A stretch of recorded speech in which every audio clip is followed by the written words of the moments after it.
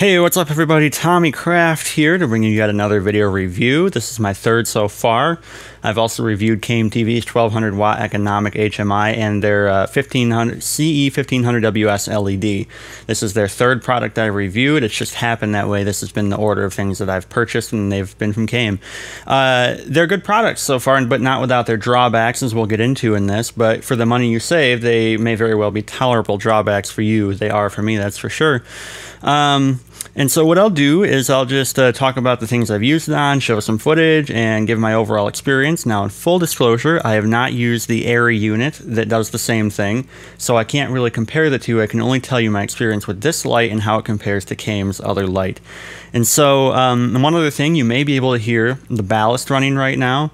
You may not be able to if the mic doesn't pick it up, but it's sitting about 8 to 10 feet away from the camera, and so it's not as noisy as their economic Fresnel, but there is still some noise, so I wanted you to be able to hear it if the mic does indeed pick it up, and once we go into the unboxing, that sound will cut out. So, without further ado, I will go ahead and jump into the unboxing. One other thing, I've shot this part on the Blackmagic Cinema Camera 2.5K, and the rest of it, including the unboxing, was shot with the GH1, an old but trusty camera that I still love. So, let's go ahead and get into the unboxing. So one thing you can, once again, always say about KMTV is that they do package their products very well. This, like my review of the HMI Fresnel, took me quite a while to get this thing out, but at least I had the experience of how it works. Now, this packaging is actually bigger than their HMI Fresnel. What I eventually wound up doing was putting the metal case for the Fresnel inside the case for the PAR, since they're so big and unwieldy. And there's my lovable little doggy there. And so here we go unpacking. The very exciting part, there's the fixture sitting there, and that's the bulb I just pulled out. They do send with it a UVS version that's UVS stop. That means it's doped especially to protect from UV rays, because assumably they are too cheap to put in cobalt glass on the actual fixture to protect you from UV rays. So it would be better to have double protection in the bulb and the fixture, but I do measure the levels, and we'll get into that a little bit later. There's the cable. It's a very solid Veeam connector, heavy duty cable. I've had no issues with it, and there we go with the ballast coming out. And finally the fixture, and just taking out the rest of the styrofoam and looking over all the knobs and doodads on it. The opening mechanism works very solid. The spot focus mechanism works very well. There's no grinding or scratching or squeaking or anything like that. And so now here I go, getting ready to put together the yoke for it. This was a little bit difficult for me, especially the first time, because I'm not mechanically inclined, but I did eventually figure out how all these little pieces go together. It's just basically figuring out what order the washers go in. And you basically take that biggest washer or grommet or whatever you want to call it and put it behind the metal of the yoke closest to the body of the fixture. You take this washer doodad thingy and you basically thread it onto the handle like so, and then you just screw the handle on. And this worked a charm for me. Actually, somebody can tell me if I did this wrong, but I have never had an issue with it yet. It holds the yoke in place very nicely for such a heavy fixture, and you have two handles, one for each side, and they both lock. And here we go, opening up, looking at that beautiful reflector in there. It looks like a really solid reflector. I don't know how it compares to the Arri. Here's a nice UVS bulb. Great condition. It looked like it had only been fired for testing purposes. You just slide it in there. Now, in my experience with this unit, you do want to experiment with which way to insert the bulb, because sometimes if you turn it and put one cathode or anode on the top or the bottom, it will lean one way or the other, and it might scratch on the reflector. So do be careful about that. And here's our first time firing it up. Worked really solidly. You have your normal green cast coming up, and eventually it stabilizes to a really nice daylight temperature. This is, of course, sped up footage, but it takes a couple of minutes, about your average time an HMI lamp takes to come to temperature. If you couldn't tell, I'm a turtle fan, but here it's just playing with the light for the first time. There's a nice shot of the ballast. It looks basically just like an Arri ballast. You have all the features, and they are all functional for the most part. You have a fuse switch on off. The indicator lights seem to work. I've never had the temp light come on, but I've never been in a situation where I would go over temperature. The ground test works really well. And it's labeled as apparently you can power up to 1800 watts, but I've never tried it. And here you have the information on the back. It's actually pretty accurate in terms of its power consumption, which I'm going to go into now. So here you can see I'm running at a standard, give or take 118 volts in my house outlet. And the first thing I'm going to measure is 7.9 amps at the lowest power consumption setting, with the dimmer turned all the way down to half, or at the bottom, which gives you about half brightness. And now finally cranking it up to full brightness, we get up to around 14 amps. Now here's what I will say about this light. You can technically power it on a household outlet, but you will often trip the breaker on the first striking of the lamp. Now, the best conclusion I can come to for why this might be is that it's charging up the capacitors the first time you flip the switch, and it doesn't get all the way to striking the lamp. It'll just trip your breaker.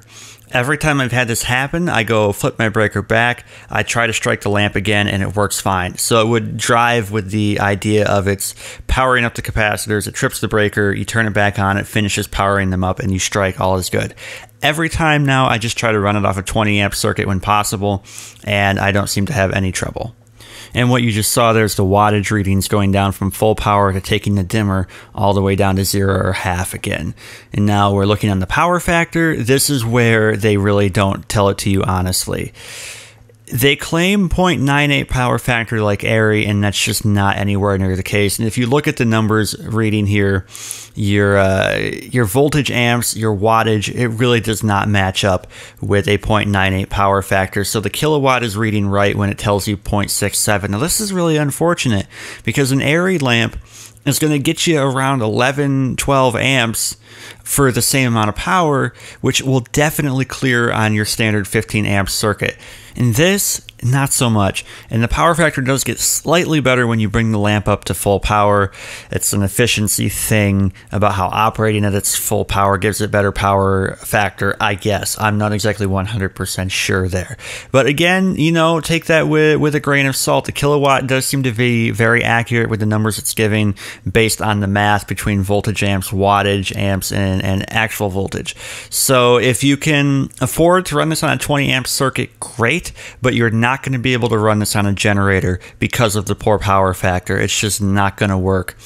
So keep that in mind if you're running household or any gig where you have power of 20 amps or you're willing to trip a breaker to fire it up, you should be okay. But it's a big question. But moving on, there's two other things that we need to talk about before showing test footage, and the first one are the UV meter readings. Now, I bought this UV meter off Amazon for cheap. That is like 100, 200 bucks or something. It's not perfect, but it gets the job done. And this is at 5 feet on flood mode, and we're getting about a max of 0.6 or 7 milliwatts per centimeter squared, and then up to at 10 feet, it's basically nil, 0.01, 0.02 is what this thing fluctuates at. Now on spot, it's a different story. At 5 feet, you're getting some fairly high numbers. This is about as high as I could get it to go, up to around 2.3, 2.4, you know, somewhere around there. Spot at 10 feet, it gets a little bit lower, 0.6, 0.7. You can get it up to around 1.3 milliwatts per centimeter squared at 10 feet on the spot mode.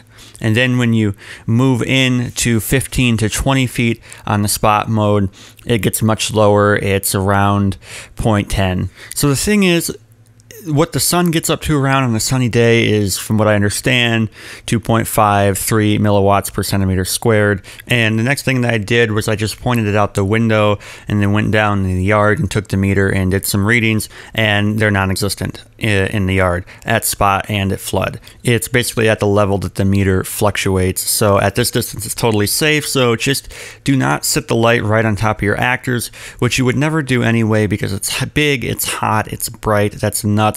Once you get, you know, 10 to 20 feet away, you're really solid, and especially once you blast it through diffusion. But you can see it does get really hot too, like right there at the glass, and then further away where the beam converges, it's going to be quite hot, so you're never going to get it really close anyway.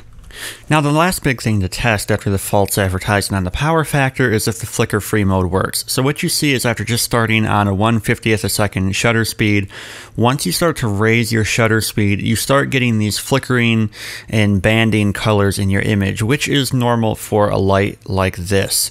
That is why, for whenever you need a higher shutter speed, they introduce what's called a flicker-free mode. So you can see how bad it gets once you really start raising your shutter speed. So let's go and jump over and see if the flicker-free mode actually works. And the switch has been flipped, and as you can see, it doesn't work. Nothing really changes, but there is a catch-22.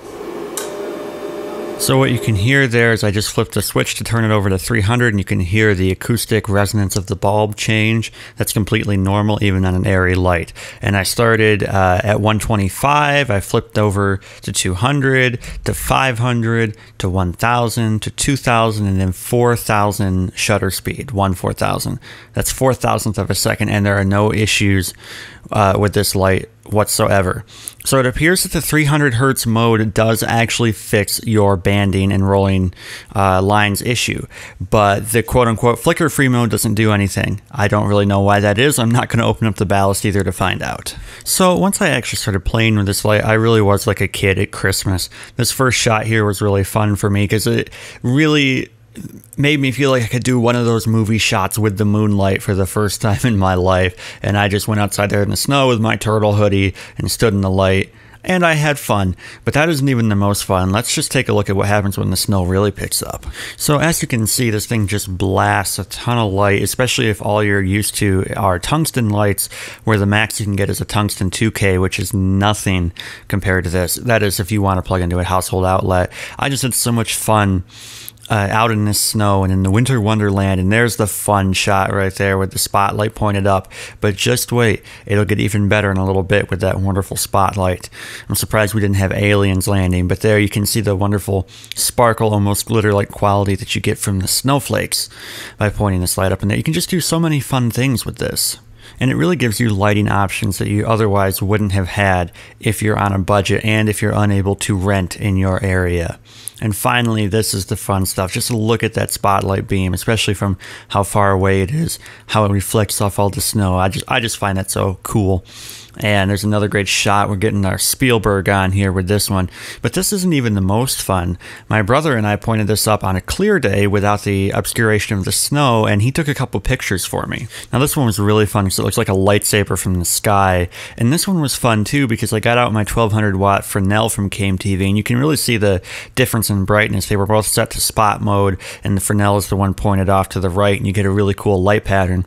Fun fact, when I turned both those lights on, literally 2 minutes later, I got a knock at the door. I thought it was the cops, and it was just passerbys who wanted to know what the lights were.